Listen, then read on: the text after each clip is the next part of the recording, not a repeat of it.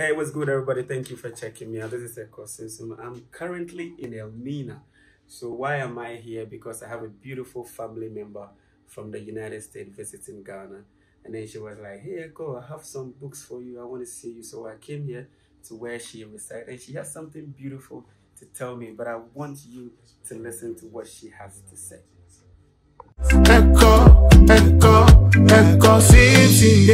Hey, hello everyone. My name is Leslie Jackson, also known as Abutwaseret Mbestet. I'm a priest at the Shrine of my aunt in New York City, and I came all this way just to see a cow Simpson. So I wrote something, I brought some books and I wrote something for him and for the community. So I just want to say thank you for allowing me to share my thoughts with you, with your community and with you, Akal. So I believe it's important for children of any village to receive a good education.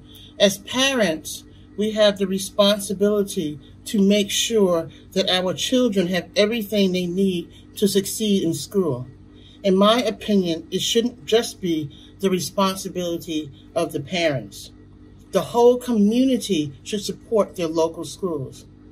When we support our children and schools collectively, in the long run, we all benefit because we are preparing future leaders who will hopefully contribute to making the community a better place in the future. Remember the African proverb, it takes a village to raise a child. This proverb means an entire community of people must provide for and interact positively with children for those children to experience and grow in a safe and healthy environment. I will close by saying, may the Most High continue to bless and keep your school, its teachers and students. May the shelves of this school's library overflow with books and all kinds of instructional materials. And may all the wonderful children who have graduated from this wonderful school move on to become successful doctors, lawyers, inventors, entrepreneurs who contribute to making their community and the world a better place. To our enter. That means thank you to the divine. Wow. That's wow, I love it. I love it. After reading the script from your heart to me and my students and the entire community, I want to use this opportunity to also welcome you to Ghana officially. Thank you. And you're welcome to my school any day, anytime. I would wish that my school would be one of a model where other schools would have to learn. That sisters like yourself coming in, spending time with the kids, teaching them, because I happen to be in the city, they happen to be in the rural community. Okay. So they don't get to see certain things. So when they have to bypass the city and meet someone from a bigger place like the US, then I think it's a beautiful opportunity for them to also get to learn. Because they still call African American a white person. I forgot the word. Obroni. Right. And so I've been trying to teach them that no, Obroni is a white person. Right. So when we have you coming in like that, it will help, change the mindset. And also, I wish my school would be one of the best schools that easily relates with the diasporan community.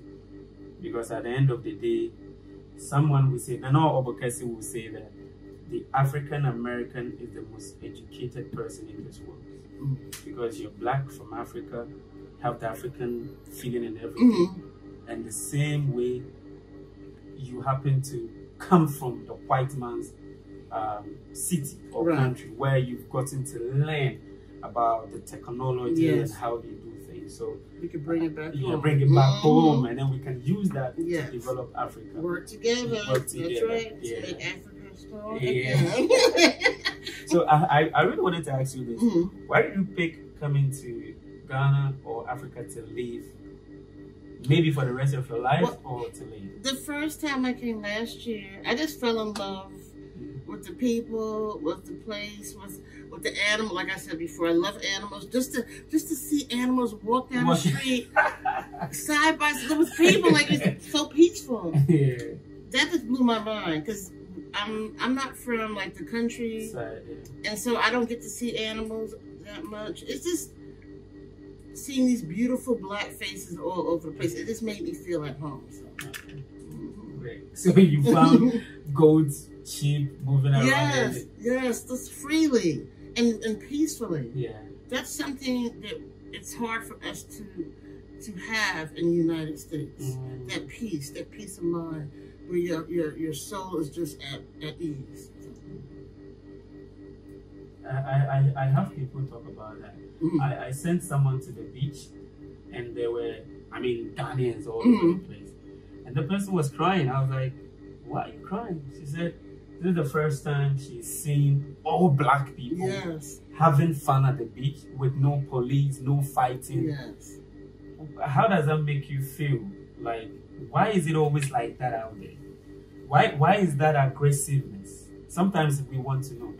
Well, we were brought over there to work for them for free. And now that they can't do that anymore, they can't enslave us.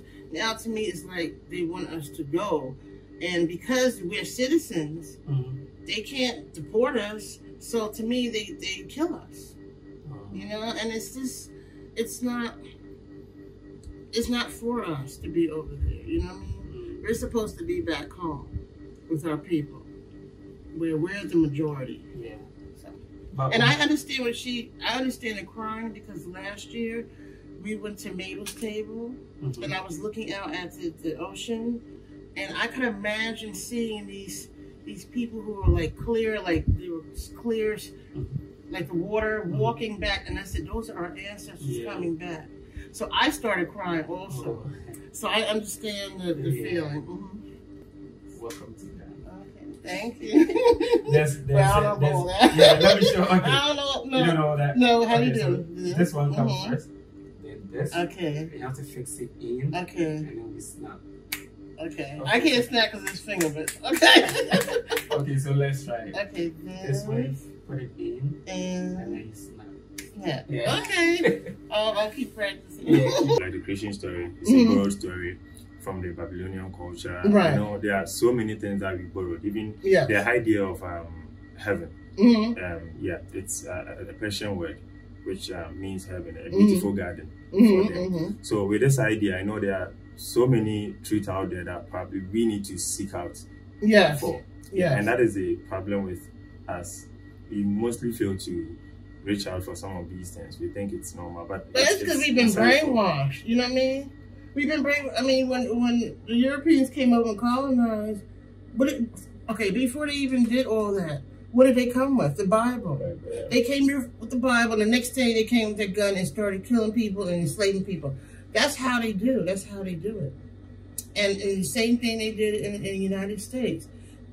We weren't allowed to read, but we could read the Bible. Why?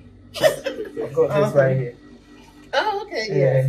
So this is because I'm a priest. I think I'm not gonna say graduate, but this is I have to carry this at all times. Okay. If I lose it, I get in trouble. So, so it has to stay with me. This big thing. Is it okay for me to know the meaning of the symbol? Oh, this is it means life.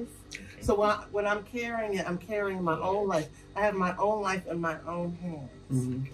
So that you're responsible for it, whatever happens. Yes. Right? Yeah. So he when he has it means the same thing. So when you look at it, this is your life. Okay. So I I have gotten help, so I'm good. But a lot of people are not aware, and they're just going off of emotion. That's another reason why I love Kemetic spirituality, is because you have to use your brain. Like your emotions. You have to get control over your emotions. Yeah. Once you get control over your emotions, you're a master. Nothing can stop you. It's all about, it's not just emotions, it's urges. You know, some people out there, they don't have any control over their urges, so they're out there doing this and doing that, maybe raping people, or just overly, just letting their bodies be used. But if you have control over that, then you're master. Self-mastery. Yes, self-mastery, and there's nothing that can stop you, and it brings you joy. So that is the key. We're trying to teach people how to have a self-mastery.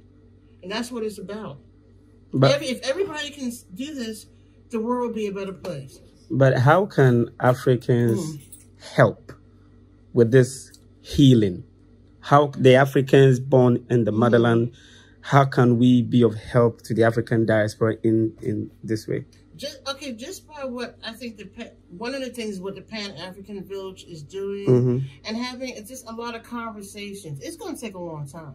Yeah. Conversations about both sides, because African Americans also have to realize that you all were colonized too. So you're going through some mental issues too. So it's on both sides, you know. And I always say this, just like for men and women, we both have been abused. We both have been hurt. So we have to forgive each other and realize where it's coming from. Okay? Stop getting angry at each other, taking it out on each other, and unify and fight who you need to fight. And it's not us. I have to be nice. It's true. Right, and we're not the enemies. Why are we looking at each other? Even in I watched that movie, The Woman King. Yeah, I was watching it. And it was a whole big controversy over this, right? I'm like, oh, here we go again. Now I understand people are upset. Some people are upset because they're like, well, why are you glorifying these women, but do they understand what was going on at the time? All the tribes are fighting each other, trying to grab and sell the other tribe, right? Because if you didn't do it, you're gonna get sold, right? They did what they had to do. Not only that, if most of your men were taken, because remember, your transatlantic slave trade, they took mostly men. They weren't taking the women yet, right? So that means you don't have the men, right? So who's left to fight? The women and the children. So if you don't fight, then that's it. You're done. So the women had to train. They had to learn how to fight. Hello, my name is Leslie Jackson. I'm from the United States, and I came all this way to give these books to Cal Simpson and his school. They built a library, and I want to help fill up the library shelves. So I present these books to you. Thank you very much. And on behalf of me, my staff, and the whole school of Afringwa DABC School, I want to say thank you very much for bringing us African books, African written books. Thank you very much. Thank you.